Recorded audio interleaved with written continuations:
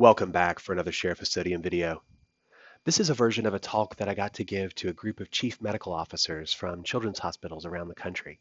They asked me to talk about the pediatric subspecialty shortage and the pipeline, the training pipeline of subspecialty pediatricians. And so that's what I did. And in this talk, I hope as I wind through those topics that we have the opportunity to apply a little bit of logic and maybe a little bit of skepticism and some economic principles to all the data and rhetoric that surround this looming pediatric subspecialty shortage, because only then can you develop practical solutions and identify opportunities for advocacy for these pediatric hospital leaders. And to do this, we've got to proceed through several layers of analysis, from the most common and also the most superficial to being a little bit deeper and more realistic. But let's start here with Chapter 1, the face of the pediatric specialty shortage. This is Lachlan Rutledge. He's 6 years old and he lives in Broken Arrow, Oklahoma. He has asthma, severe enough that it's landed him in the PICU multiple times. And back in October of 2022, he was the subject of a New York Times article that addressed the challenges that some families face when they access pediatric subspecialty care. The article profiles Lachlan and explains how, in order to see a pediatric allergist, his family had to make a 14-hour drive from their home in eastern Oklahoma to Denver, Colorado. Lachlan wasn't the only patient profiled in the New York Times story. The reporter also met a boy named James who lived in Texas and had to commute 4 hours each way to go to his dialysis center. And there was a 2-year-old boy in Montana who routinely makes an 11-hour trip to get IVIG infusions. The New York Times story, like so many other popular media coverage of this issue, it does one thing really well, and that's put a face on what's a real human problem. Lachlan could be a child in many of our communities, and the strain that families endure just to take care of their kid, it tugs at your heartstrings. It leaves you ready to fight for change, and it ought to. But like a lot of media coverage, it's light on data, and it doesn't suggest much in the way of potential solutions. If you want to figure out how to help Lachlan and all the children like him, we got to dig a level deeper. So let's move on to Chapter 2, where we'll do just that. Let's try to quantify the pediatric subspecialty shortage. That New York Times article that I mentioned, it highlighted one dimension of the pediatric subspecialty shortage, which is geographic. These are some data from the American Board of Pediatrics. And what they did here was look at where children live and what the driving distance would be to see a pediatric subspecialist. So as you can see from this pie chart, 43% of children actually live within 10 miles of a pediatric subspecialist. But if you take the green and yellow wedges here, there's another 32% of children that live between 11 and 40 miles from a pediatric subspecialist. And if you look at the orange and the red, we've got a quarter of children in this country who live more than 40 miles away, and around half of those live more than 80 miles or more. Now that pie graph is just a weighted average of all pediatric specialties. So here's how that distance works out if we break it down by subspecialty. As you can see, for the average family to have access to a neonatologist or critical care physician or a cardiologist or a hematologist oncologist, the mean distance is less than 20 miles. But for some specialties, the mean distance is over twice that. The average child lives 42.8 miles from the nearest pediatric rheumatologist and 65.2 miles from the nearest transplant hepatologist. Now here's an even more informative graphic, which again comes from the ABP data.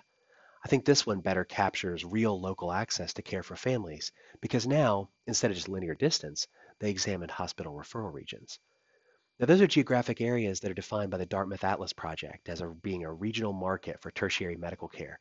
To be a hospital referral region, you got to have one hospital at least that does major cardiac surgery or neurosurgery for adults. Overall, there's 306 of these hospital referral regions around the country, and almost all of them have a NICU. And at least 2/3 or so have a PICU and a cardiologist and a gastroenterologist. But less than half of these hospital referral regions have a pediatric nephrologist or an adolescent medicine specialist or a specialist in child abuse or sports medicine or palliative care or sleep medicine. And again, pediatric rheumatology seems to be the specialty within pediatrics where access is most strained, which is 36% of hospital referral regions having a pediatric rheumatologist. And of course, geography isn't the only face of the pediatric subspecialty shortage. Just because you have a specialist doesn't mean that you can get an appointment with them. So here's some data about what appointment wait times look like. They come from the California Children's Specialty Care Coalition, which includes 18 different children's organizations in that state. Now the blue boxes represent median wait times. And as you can see, for some specialties, it's pretty low. You can see a cardiologist or an otolaryngologist within 3 weeks, and wait times for general surgery, hem-onc, and infectious disease are even shorter, less than a week. But then there's a handful of specialties where you're looking at a 6 to 9 week wait time, like endocrinology, gastroenterology, nephrology, neurology, ophthalmology, pulmonology, and rheumatology. And then there's a few specialties where wait times are more like 3 or 4 months. And in that group, we've got allergy, developmental and behavioral pediatrics, and genetics. And there's maybe another side of the pediatric specialist shortage that we ought to consider. And that's a side that I think was familiar to many of the people in the audience for this talk, and that was the hospital side. It's difficult to find subspecialists to fill vacancies in some specialties. These are some data from 2017 when the Children's Hospital Association surveyed its members and said, what pediatric specialist vacancies have you had at your hospital for over a year? And this is the list of specialties that were named in descending order of frequency. At the top, child and adolescent psychiatry and developmental pediatrics were cited by 47% of respondents. But even those that appear at the bottom of the list were still frequently cited by multiple children's hospitals as being vacant for more than a year. And in that same CHA survey, they also asked, what are the shortages that most impact your ability to deliver care? And these were the results. 9.7% of hospitals said neurology, 10.8% said child and adolescent psychiatry, and 11.8% said developmental and behavioral pediatrics. So let's pause and regroup before we enter into Chapter 3. At this point, we've learned a few things about this pediatric subspecialty shortage. We've seen that it's not uniform. Access to care for some specialties, whether that's measured geographically or in terms of average wait time, is actually pretty good. But access to others is more challenging. And the issues that we've seen, at this point it's not clear whether they're due to inadequate supply or increasing demand. So now it's time to dig another level deeper and take a look at the pediatric subspecialty pipeline. So let's start here with the results of last year's NRMP Pediatric Specialties match. The bars here show the actual number of fellows who matched into various pediatric subspecialties, so it gives you a sense of the magnitude of the pipeline that's feeding each of those subspecialties. Now, obviously, neonatology is the most populous pediatric subspecialty. They brought in 268 new fellows. But in contrast, many pediatric specialties are small. Actually, there are more entering fellows in neonatology than there were in pulmonology, infectious disease, nephrology, developmental behavioral, adolescent medicine, rheumatology, and child abuse combined. And now, let's take a look at how these numbers are changing over time. Again, these are more data from the ABP. And for at least 5 subspecialties, there's really been steady growth in the number of first-year fellows over the past 15 years. Those 5 specialties are critical care medicine, pediatric emergency medicine, GI, neonatology, and cardiology. And then there's another group of 5 specialties where growth is less robust. But I think still you could look at some of these curves and make an optimistic case. Pediatric hospital medicine has only been a specialty for a few years. I think we're going to see that curve march upward steadily in the years to come. And then you got pulmonology and hem-onc and rheumatology and child abuse where the curves are awfully flat, but actually if you fit a regression line, it still ends up having a positive slope. But then there's a group of specialties where the overall growth over the past 15 years really is flat. The overall slope of these regression lines is 0 or very close to it. And these are specialties like adolescent medicine, developmental behavioral pediatrics, infectious disease, pediatric nephrology, and endocrinology. And these, of course, were some of the same specialties that popped up most frequently in Chapter 2. So right here, a logical person might wonder whether the growth in these specialties is being constrained by the availability of fellowship positions. I mean, if the number of fellowship positions is inadequate, then certainly we're going to see these flat curves through the pipeline, right? Well, let me assure you that's not the case. Here are more NRMP data showing the proportion of unfilled positions in each specialty in last year's match. In fact, this chart looks like the inverse of the ABP's growth charts. The specialties that have had the most growth over the past 15 years, neonatology, critical care, cardiology, emergency medicine, gastroenterology, they had the fewest positions available after the match was over. In contrast, some of the specialties with flat growth, like infectious disease and nephrology, they have half or more of their available positions still open when the match is done. And with all we've learned so far as foundation, now it's time to move on to Chapter 4. And this is the part of the talk where we transition from descriptive analysis to policy analysis. Up to this point, we've seen that many of the specialties that have the most challenges with access, fields like pediatric rheumatology or developmental behavioral pediatrics or adolescent medicine, they also have the weakest pipelines. So that suggests a rather obvious solution, which is let's build up the pipeline. Maybe let's just turn this little knob up here and increase the flow rate through the training pipeline. And then instead of just a little trickle of pediatric subspecialists, we'll have a steady flow that will fix the pediatric subspecialty shortage. So for the rest of this talk, let's analyze that solution as well as some others. But first I need to come clean about something. This whole talk I've assumed a certain context when I've talked about this pediatric subspecialty shortage. But it's time to come clean and be honest about what a physician shortage really is. And it turns out that's a hard thing to define. Labor economists themselves don't even agree on how to measure a labor shortage, which makes it kind of hard for us to define whether and to what extent one even exists. Here's a quote from a journal article. No single empirical measure of occupational labor shortages exist, nor does it appear that one can easily be developed. So constructing solutions really depends on what face of the pediatric specialty shortage you see. And when you consider all those things carefully, it may not be clear that increasing the pipeline is the optimal solution or even a solution at all. So actually, chapter 4 is just a tease. If we're going to identify real, practical, actionable solutions and targets for advocacy, we got to go down one more level with our analysis. We can't be superficial. We got to consider first, what problem exactly are we trying to solve? And second, why does that problem even exist in the first place? Because when you answer those things, you find the levers that we might be able to pull to make an impact. So in chapter 5, we're going to look back at some of the data that we've already looked at, but this time with a more critical analytic eye.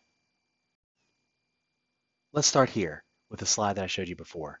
It's that list of all the subspecialties that were cited in the CHA survey several years ago as having jobs that were open that didn't fill in 12 months. It's a big list, right? But when I look at it, the first thing I got to wonder is, have you tried increasing your offer? And usually the answer is no. Sometimes in medicine, when we say there's a shortage, what we really mean is that there's a shortage of something at the price we want to pay for it. But that's not the way that economists would look at it. I mean, for instance, I might like to drive a Tesla Model X, but I am unwilling to pay the $90,000 sticker price. Does that mean that there's a shortage of Teslas? Not really. I mean, I could have a Tesla today, just not for the price that I would prefer to pay for it. So from the outset, I think we all need to recognize that this is how market economies are supposed to work. We get to an equilibrium between supply and demand, not by political advocacy for more supply or less demand, but by allowing that equilibrium to be determined by price. And look, from the beginning, I've got to be fair and acknowledge that there's things about the medical economy that make it trickier for market forces to work like they do for soybeans or crude oil. But I think it's also fair to acknowledge from the outset that a certain amount of the debate and discussion about the pediatric subspecialty shortages is because we want the medical economy to work differently.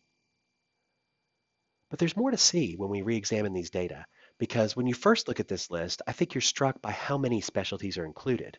I mean, at least that's what struck me. But if you look at it closely, you may notice what's not here. Neonatology is not on that list. Critical care medicine is not on that list. There's no cardiology or GI either.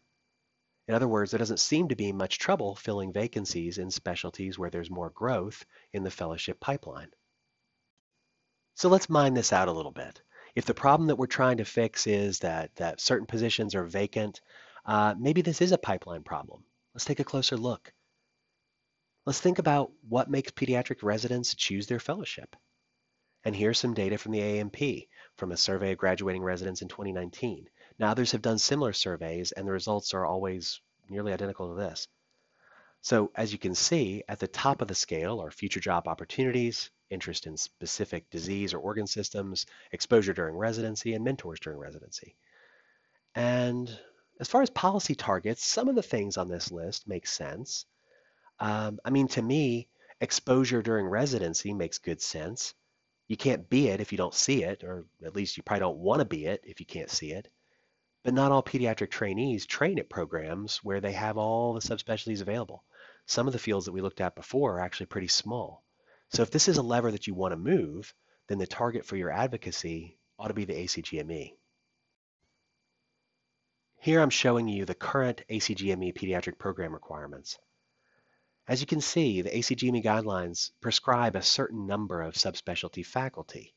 You got to have at least one adolescent medicine physician, one developmental behavioral physician, one neonatologist, one critical care physician, and one pediatric emergency physician.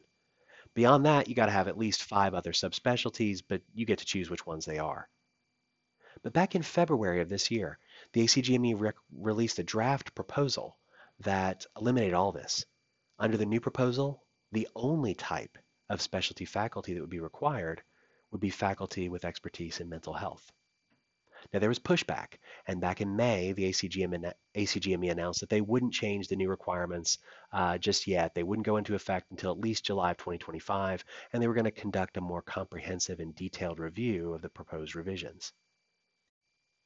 If you see the proposed changes as being good, it's probably because you work at a hospital that doesn't have the full complement of subspecialists. But you'd like to have a residency program anyway, and you view these requirements as being an unnecessary hoarding of GME by hospitals that have a NICU and a PICU. But if you're opposed to these changes, well, you might have lots of things that you could say, and many of them are self-obvious and don't need to be articulated by me in this forum. But I would add that decreasing the subspecialty pipeline is a minor consideration and is probably another cause for concern because I do think that exposure and positive role models are necessary prerequisites to choosing a specialty. But let's go back to those survey data because there's more to see here. What else might we be able to move to influence specialty choice? What's at the top of the list? Well, interest in specific disease and organ systems is pretty high up there. But is that surprising? I mean, shouldn't that be table stakes for choosing a particular specialty? So again, what's more interesting to me is what's missing. 12% of people say that that isn't really that important to them. Oh, you're a cardiologist. You must love the heart, right? Nah, not really. What's motivating that other 12%? Same thing for mentors. If you go to a pediatric nephrology meeting this day, there will always be a hand-wringing session on the future of pediatric nephrology's workforce, and someone will always bring up data like these and say, look how important mentorship is. See, we need better mentorship. That's how we're going to get more people into pediatric nephrology. And everybody usually nods their heads. Better mentorship. That's what we need. But let's think about that a little bit more. Because if you accept that as true, then I think you also have to accept as true that the quality of mentorship in neonatology or cardiology is just systematically better than in nephrology or infectious disease. And I think you'd also have to accept that the quality of mentorship in fields like critical care is just increasing exponentially, while the quality of mentorship among pulmonologists is stagnant. Because otherwise, how else are we going to explain those trends that we saw just a few slides ago? So again, to me, what's more interesting is this 26% of people who are choosing their specialty not because of their mentors during residency, but seemingly in spite of them. What's motivating them? Here again is a slide that you've seen before on the proportion of hospital referral regions that have a pediatric subspecialist. On the one end, we have neonatology, cardiology, and critical care. On the other end, rheumatology. Now I'm going to show you these same data, just a little bit differently. Now I'm going to show you these data as a scatter plot. So on the x-axis, we have those same data on the percentage of hospital regions that have a pediatric subspecialist. But now on the y-axis, I'm showing you physician compensation. Now, what do you think is driving the specialty choice? Funny thing is, every now and again, when I say this, some people get upset. They say, I'm a cardiologist because I love cardiology. I love the heart. I wouldn't have done adolescent medicine if you paid me 3 times as much. And for many individuals, I believe that's completely true. But in the aggregate, I think it is a simple and universal truth that human beings respond to economic incentives. Pediatric trainees are no different. And to be sure, it's not just that some specialties provide greater economic incentives, it's that certain specialties actually provide disincentives versus the very real and achievable alternative of not doing a fellowship and practicing as a general pediatrician. Here's a paper that was in Pediatrics a couple years ago, and the authors calculated the net present value of a career in different specialties. Under the assumptions they're modeling, only 3 specialties had a consistently greater lifetime NPV than doing general pediatrics. Those are cardiology, critical care, and gastroenterology. The axis here can be a little bit hard to read, but it shows thousands of dollars. So a resident who chooses to do a 3-year ID or endocrinology or adolescent medicine fellowship is foregoing around $1.5 million in wealth by the time of their retirement compared to working as a general pediatrician. I think it's beyond reasonable debate that changing the salaries of various subspecialists would change the distribution of trainees that wanted to enter those subspecialties. I think that much is obvious. But what's much less obvious is how that could ever be achieved. Because physician salaries are determined by what payers are willing to pay for the CPT codes that they generate, which in turn is ultimately based on this very simple equation that you see here. And obviously, these values aren't set by anything that resembles the supply and demand economics that govern the price of wheat or an iPhone. When Medicare transitioned to a physician payment system based on the relative value scale back in 1992, they allowed that RVU scales could change over time, but the important thing is that the process has to be budget neutral. Pediatricians of all types, actually, are relatively under-reimbursed compared to their adult counterparts, whether you're talking about an office visit with a general internist versus a pediatrician, or an endoscopy from an adult GI or pediatric GI doctor. But we're also living in a world in which healthcare expenses as a proportion of GDP are rising rapidly. And I just don't think we're in a political environment in which overall physician reimbursement is going to increase. It doesn't mean that we shouldn't continue to highlight these issues to our lawmakers, but I think that we got to acknowledge that this is a big lift and is something that's ultimately beyond the control of the audience for this talk. Still, there are potentially ways to increase compensation that might be within the reach of the audience of this talk. This is a paper that just came out in the Journal of Pediatrics, and it was authored by a group of the pediatric departmental chairpersons. It was called Raising the Bar: The Need for Increased Financial Support to Sustain and Expand the Community of Pediatric Subspecialists. They highlight this problem and they note that many academic pediatric subspecialists earn less than an academic general pediatrician or hospitalist. So they float the idea of using departmental funds to increase the salaries of specialists who make less than that figure. This is table 2 from their article, and it shows how the math might work out. So if you wanted to bump one assistant, one associate, and one full professor in a subspecialty division up to the 50th percentile according to the AAAP benchmarks, you could, and it would only cost you $44,568 per year. But as you can see, this gets pretty expensive pretty quickly. There are 9 specialties who earn, on average, less than the AAMC's 50th percentile for a pediatric hospitalist. So if you wanted to bring in one assistant, one associate, and one full professor in each division up to that mark, you're going to need over $400,000. And look, folks, that money's got to come from somewhere. And it's not clear whose salary is going to have to be cut or what other trade-offs would have to occur because of what needs to be done to generate that amount of extra income. So is there anything else we could do to change the incentives and make doing a fellowship more worthwhile? Well, maybe, because if you look closely at the data that I showed you a moment ago about the lifetime financial consequences of fellowship training, part of that difference is because of the time that's spent in fellowship. A person who spends 3 years in fellowship not only gets 3 fewer years of attending salary, but they also get 3 fewer years of compound interest on their retirement accounts, 3 fewer years of home equity, and so on. So what if we shortened the duration of fellowship? Actually, most fellows are in favor of this. Here's a quote from a survey of pediatric fellows a few years ago. Despite the perceptions by some fellows that certain aspects of their residency were not relevant to their current training, only 30% said that they would have shortened their residency if given the option. More striking was the finding that 52%, more than half of the respondents, would have selected a 2-year fellowship without research training if it were offered. So why is it then that we have these 3-year fellowships for most specialties in pediatrics?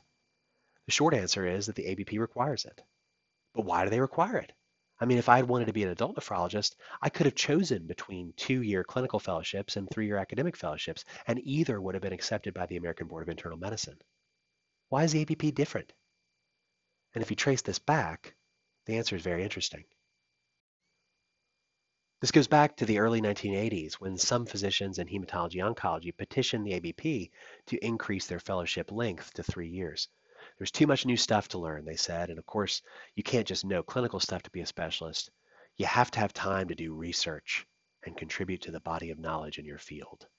So they said, what we think we want is to have a 2-year general pediatrics residency and a 3-year fellowship. And this led to a lively debate among other subspecialties about what the optimal training model for pediatricians and pediatric subspecialties should be. And so in 1985, the ABP convened a meeting to hear from stakeholders and decide what to do. And at that meeting, this is the model of care that they envisioned. This is how they imagined that care for children would look in the future, with a division of labor between general pediatricians and subspecialists. Here's a quote from the article outlining what occurred at the conference and the ABP's policy for the future. The general pediatrician should be considered a specialist, and as such, should be expected to provide 90% of health care for young people. Of this, 60% would be in basic comprehensive care and 40% in more complex subspecialty services. The specialist, the general pediatrician meaning, should be able to care for 80% of the so-called subspecialty problems and to do so more efficiently, more appropriately for the family, and less expensively than the subspecialist. In contrast, subspecialists should provide only 8 to 10% of total care, and their principal activity should be in the advancement of biomedical science. Currently, only 10 to 20% of subspecialty residents completing training are capable of becoming competent, competitive scientists. Now, there's a lot to unpack here, but I think it's safe to say that nearly 40 years on, we simply do not live in a world in which the general pediatrician cares for 90% of pediatric problems and 80% of subspecialty problems. And yet we're still using a training model that presumes that this will be the case. And we're spending most of our training time in fellowship to develop researchers. And maybe if the proportion of fellows completing training that are capable of becoming competent competitive scientists has increased, maybe that's nice, but we still don't have the funding for a greater percentage of this, nor do I believe that fellows have any greater desire to become competitive scientists in the current era than they did previously. So perhaps if you want to strengthen the pediatric subspecialty pipeline, first we got to convince the ABP to reconsider what the optimal training model is for the way that pediatric care is actually delivered now and is likely to be delivered in the future. But let's move on and examine some other things. Are there other things we can do other than increasing salaries or reducing the negative NPV to induce more people to choose these specialties that are flat? Is there anything we can do to improve the pipeline? Maybe there is. Maybe we also need to make sure that the people who start fellowship finish it.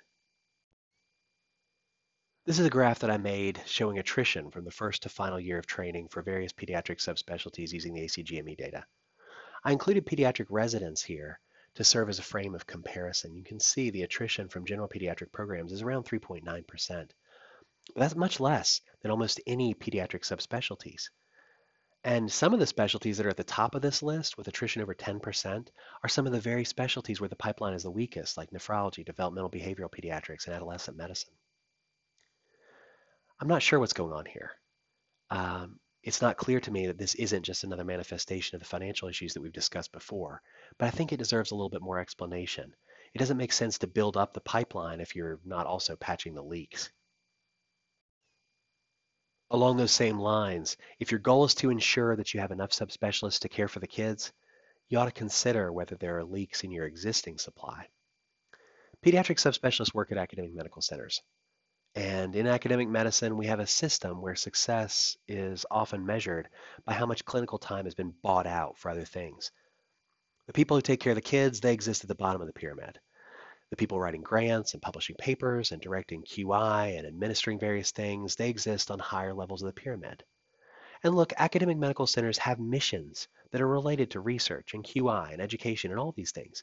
And subspecialists who have talent in those areas, they should bring their talents to bear on those missions. But we still have to be careful that we don't create a culture in which patient care becomes devalued, that we're encouraging people to leave clinical care, even if that's where their talent and their heart is, just to make it to another rung on the pyramid, just to get a bump in their salary or a new title. You don't have to recruit for as many subspecialists if your existing subspecialists are being rewarded for doing the work of taking care of the kids. Now let's shift gears away from hospitals and look back at the patient-facing sides of the pediatric subspecialty shortage.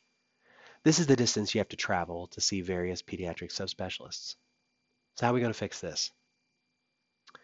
Well, If you think about the specialties over here and the specialties over here, these are the larger specialties and these are the smaller specialties. So on first pass, it certainly appears that the more physicians there are, the more geographically accessible they tend to be. So with just this simplistic analysis, again, maybe we just need to increase the supply. If we simply trained more, say, pediatric rheumatologists, then they would naturally settle into a more favorable geographic distribution and these bars would flatten, right? This is a map of my state, Virginia. And on this map, I've noted with gold stars the locations where pediatric rheumatologists work in Virginia. There are only 3 locations. They're in Northern Virginia outside of Washington, D.C., they're in Richmond, the state capital, and they're in southeastern Virginia near Norfolk, Virginia Beach, where I now live and work. Now, I grew up, though, out in southwestern Virginia, and if I had needed to see a pediatric rheumatologist, I would have had to drive 4 or 5 hours if I had to go to a center in Virginia. So let's say that we increase the number of pediatric rheumatologists. How much would it have to be increased for me to have had a pediatric rheumatologist out where I lived in southwestern Virginia? I'm not sure. That's a tough question to answer, but it begs a different question, which is why are pediatric rheumatologists only located in these 3 parts of Virginia? And that's a little easier question to answer. Virginia's population center, the geographic point at which an imaginary, flat, rigid map of the state would balance if all 8 million people weighed the same amount. It's located around here in Goochland County. If you ever stop by, there's a plaque off the roadside. So it goes to show how few people there are relatively in all of Western Virginia compared to in this corridor here. There just aren't that many people out there, and there are even fewer children with rheumatologic disease. It's just not a good business proposition for a pediatric rheumatologist to practice there, and simply increasing the pipeline of pediatric rheumatologists doesn't change that fact. Now, you could say, from a patient standpoint, who cares if they're busy or not? I mean, if we're focused on patient care, maybe it's better if they got a little more time on their hands. Maybe we still should just train more and more pediatric rheumatologists until no one has a full clinic. And then eventually some of them will inevitably trickle down and work in some of the most remote geographic areas. But that kind of logic, it ignores the harm that comes from having too many doctors because doctors have a way of making work for themselves. And it's probably not the best idea for patients or the American healthcare system to incentivize doing things that don't need to be done. If you really care about patients, there's another harm that you should consider too. I use pediatric rheumatology as the example here, but you probably noticed that there was one specialty to the right of that on the ABP graphic, and that was transplant hepatology. A pediatric patient who has to see a transplant hepatologist has to travel farther than any other subspecialty, 65 miles. But we don't need a liver transplant center on every corner. Liver transplant is a very complex endeavor, and outcomes are better where case volume is higher. We see this time and time again in pediatrics, whether we're talking about neonatal ECMO or complex congenital cardiac surgery or organ transplantation or whatever. There's a trade-off where you have more centers, and the trade-off is that outcomes aren't as good. What that means is, in very stark terms, some of the children that could have been saved won't get saved. That same trade-off applies to the extreme lack of geographic access to physicians, so we have to balance those trade-offs in maintaining appropriate expertise with minimizing travel times, and it can be hard to get that right. If geographic access is the problem that we're trying to fix, it's not clear to me that that can be fixed by just increasing the pipeline.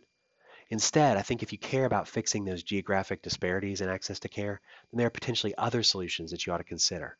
Maybe more outreach clinics, more robust access to telemedicine, and so on. Let's look at another problem, which is the long wait times for families to even get an appointment. Here are those California data that I showed you before. And just like we've done before we hypothesize about solutions, we ought to try to understand why wait times look like this in the first place. And the first thing that should jump out is, like we talked about before, wait times for some specialties are pretty short. And if you think about what things children might be referred for, that makes sense. If a child has cancer, they can't wait 72 days like they do to see the allergist. They need to be seen right then. And indeed, most of them are. And even the specialties that have low wait times, there's still a long tail to that distribution. And, we can't be sure from the data that are available, but it stands to reason that children that are waiting 6 weeks to see the cardiologist are more likely to be healthy appearing kids with murmurs than kids having cyanotic spells. Now, wait times for developmental pediatricians and geneticists are still quite long, but if you see those data, you could actually use them to make the case that the system's working okay. And probably one reason that wait times are longer for genetics is because patients can wait longer to see the geneticist. But probably the more important reason is that clinics, regardless of specialty, they have multiple incentives to keep their clinic schedule full. It's more efficient to have a full schedule. I mean, you could choose to keep some clinic spots open for urgent referrals or sick visits, but you might end up with empty spots if those sick or urgent patients don't materialize. And if you have more sick or urgent patients that you got to work in than you planned for, well, your day is going to be chaotic anyway, so you might as well just book up the whole day and then do whatever's got to be done. When your overhead costs are fixed, that's certainly the preferable business strategy. And there's something else too. Let me tell you about something funny that I've gotten to see firsthand over the past year. My group has been down a nephrologist for a little over a year. We used to have a pretty accessible clinic. Our wait time to third next available appointment was usually just a few days. But then the group shrunk, and children continued just to have the same exact amount of kidney disease that they had previously. So our wait time started to get longer and longer, and now is at about 3 months or so. But along with that, our same day reschedule rate and our no-show rate dropped. And if you think about it in economic terms, it's easy to understand why. If you can get another appointment with a specialist within a few days, then it's easy to be deterred from going to your previously scheduled appointment because you realize that day is going to be inconvenient. You just call and you get it moved to a different time that suits you better. The schedule's wide open. On the other hand, if the schedule is booked solid for months and months, even if the day that your appointment falls on is more hectic than you had planned, you're going to get your kid to the appointment because you're a good parent and you don't want to wait 3 months for them to get the care that they need. These incentives matter, and they have to be considered if you want to solve this problem. Because if you just train more subspecialists, but they all have the same incentives to keep their clinic schedules full, you may find that you have more specialists seeing kids more frequently and keeping their schedules just as tight as they do now. And I touched on this briefly before, but let me hit it again very explicitly. Doctors make work for themselves. We have very little, if any, high quality data on how often patients need to be seen. Should you see a child with type 1 diabetes or moderate persistent asthma every 6 months, every 3 months, every month, every 2 weeks? How often a patient gets seen is a function both of patient factors and of system capacity. And pediatricians and children would probably benefit from fewer productivity metrics and better data about what optimal follow-up really looks like. One more thing before I move on from wait times and geographic access. This is a table from an article that appeared in the New England Journal of Medicine a few years ago. It's a list of pediatric subspecialties and a bread and butter condition that they might treat, and a script that was used for an experiment when people called various subspecialty clinics and tried to make an appointment for their child. Only thing is, the child wasn't real. All the clinics got to hear the same standardized script with just one difference. Sometimes the child had private insurance and sometimes they had Medicaid. And here's what happened. Across all specialties, 89% of the patients with Blue Cross Blue Shield got appointments. 34% of the patients with Medicaid got one. Now, this study's from 2011, so maybe things have changed. And this study was done in the Chicago area, which is, of course, a market with an unusual degree of choice between a number of pediatric health systems. So maybe there's an incentive here to play chicken with the other systems by declining appointments and seeing if you can push off the Medicaid patients onto your competitor. But to whatever extent these results are generalizable, and to whatever extent they contribute to disparities in access for families, well, it should be obvious that just increasing the number of pediatric subspecialists isn't going to fix it.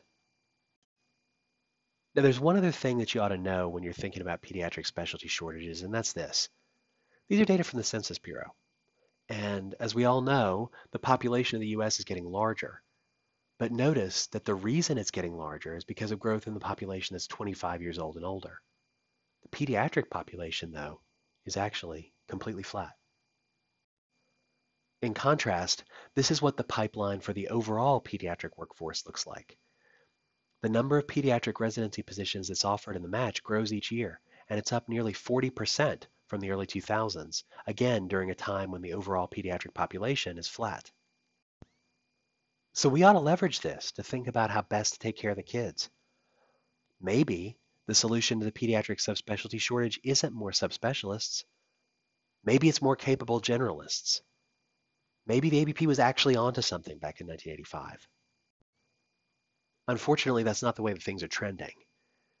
In fact, those proposed changes to the ACGME program requirements that I mentioned before, they actually place an increased emphasis on referrals. Instead of a pediatric residency training program being required to train their residents to, quote, make informed diagnostic and therapeutic decisions that result in optimal clinical judgment, end quote, they would now be required, as a condition of accreditation, to ensure that their program refers patients who require consultation. I think we ought to think seriously about what we're trying to accomplish here. And if we're being honest about broadly and comprehensively considering solutions to the pediatric subspecialist shortage, there's another obvious one that we need to consider, even if it's politically charged, and that's how much pediatric subspecialty care can be appropriately provided by nurse practitioners and physician assistants. If we can't train more capable general pediatricians or provide them with the right incentives to care for some problems that they currently refer, well, we could have those common problems managed by NPs and PAs. This chart shows the growth in nurse practitioners up to 2017. The curve continues to go up from there. And the thing you got to remember is that there is a very long tail effect. Just like training a new physician, if you train a new nurse practitioner or physician assistant, there's no way to untrain them because you decide you don't need them anymore. They may practice for 30 or 40 years. What I want you to realize is that unlike anything else in this talk, where it would take significant effort to change existing incentive systems or drive change, this change is already occurring. It requires us to do nothing and is clearly the path of least resistance for addressing almost any aspect of any physician shortage. Before I close, it's time to come back full circle back to the title of this talk. I call this talk Touching the Elephant, and if you didn't already figure out why, it's time to review the parable of the blind man and the elephant. The parable itself dates to at least 500 BC, and maybe before, but one of the most popular versions was the poem by John Godfrey Saxe in 1872. It starts like this. It was 6 men of Indostan to learning much inclined, who went to see the elephant, though all of them were blind, that each by observation might satisfy his mind. And it goes on to describe how each of the men touches a different part of the elephant and concludes, based on their own experience, what the whole of the elephant must be. One man touches a leg and he thinks the elephant must be like a tree trunk. Another touches a tail and says it's like a thick rope. Another grasps a tusk and thinks the elephant's like a spear. This parable, it appears in a number of cultures and it has such a broad appeal, I think, for the same reason that I chose to use it today. It makes a vivid point about the subjectivity of truth and logical reasoning. And I think those points are directly applicable to the pediatric subspecialty shortage. What the pediatric subspecialty shortage looks like and what we ought to do about it, it depends on what part of the elephant you're touching. Do we need more fellowship-trained specialists, more capable generalists, more non-physician providers, better incentives to alleviate geographic disparities, 2-year fellowships, 3-year fellowships, more pay for one kind of doctor or another? It all depends on your viewing angle. And this is the final thing I'm going to say, because we hear an awful lot about doctor shortages, not just for pediatricians. And most of what you hear comes from someone who has skin in the game. For instance, the most cited data source on the existence of a physician shortage is from work done by the Association of American Medical Colleges, which is, of course, a trade organization that represents the interests of medical schools, which are businesses gainfully involved in producing more doctors. Is it surprising then that when they examine the problems in American healthcare, that they conclude that what we need is more of what they produce? I mean, would you be surprised if we commissioned the National Automobile Manufacturers Association to do a study of transportation issues? And they studied it, and ultimately they concluded that we had a shortage of automobiles. I mean, look at all these sad folks sitting around at bus stops. Look at this guy, who missed his flight. All these people, they need more cars. Many of the data that I showed you here, they came from the American Board of Pediatrics. And the data, they're good data, but certainly the ABP is going to benefit if a greater number of pediatricians pay for subspecialty examinations in MOC. The loudest voices that you're going to hear talking about physician shortages, they aren't analysts, they're advocates. If you're an unmatched medical student, or the dean of a medical school that would like to expand, or a leader at a hospital that would like to get accredited for GME but hasn't yet, or an insurance executive who would like to strike more favorable contracts with physician groups. You may be very much in favor of increasing the pipeline of doctors because it solves a certain problem for you. But will that make things better for patients? I don't know. Obviously, all of us have our own biases and interests to protect, myself included. But as we analyze these things and advocate for change, I think we ought to try to touch the whole elephant, which is our duty to provide care for patients, and make sure that that's what we feel and that's what we're thinking about when we make our plans. That's all I got. Thanks for listening.